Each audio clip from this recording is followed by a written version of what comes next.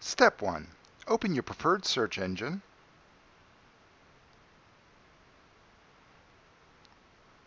and type in the following address: www.thinkcentral.com.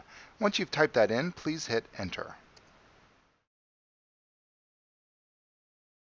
Step 2.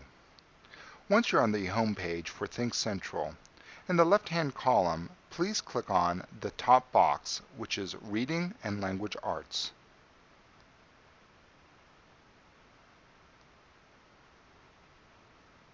Once you've clicked on Reading and Language Arts, you'll now proceed to Step 3. On the right-hand side, you'll see a number of icons. On the top row, second to the right, please click on the one that says Journeys Common Core.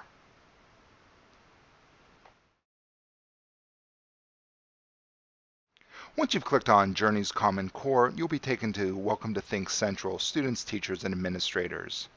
You'll need to fill in a number of fields. First, under State, please click on Pennsylvania. Under District, you'll want to click on Hampton Township School District.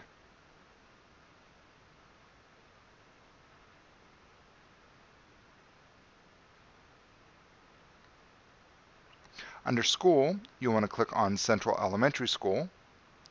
Be sure to click the checkbox that says Remember My Information. For username, type in the last name and then the first initial of your child. For instance, if your child's name was Chuck Williams, it would be Williams C.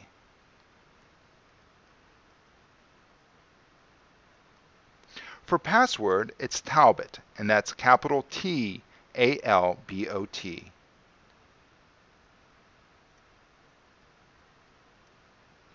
Once you've done that, click on Login.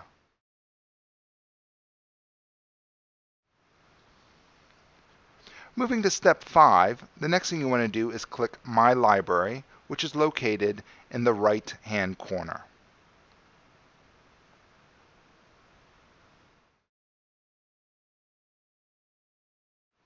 From there, you'll go to Step 6.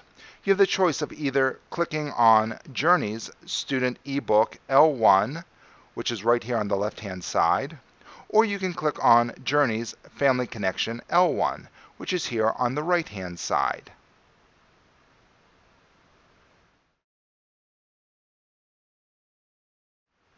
Step 7. This is the final step. At this point, you can select which book your child is going to read based upon the assigned lesson. In either case, you can select either the image or the hyperlink below it. And for this example, we are going to select Journeys Student eBook L1. Once selected, this will give you an option of which book to select. This will be decided upon what the assigned lesson is from your child's teacher. For this example, we'll click on Book 1. It will take a few seconds for the ebook that you've selected to render. Once the ebook has fully rendered, your student is able to begin the assigned lesson. This concludes the tutorial. Thank you very much for watching and have a great day.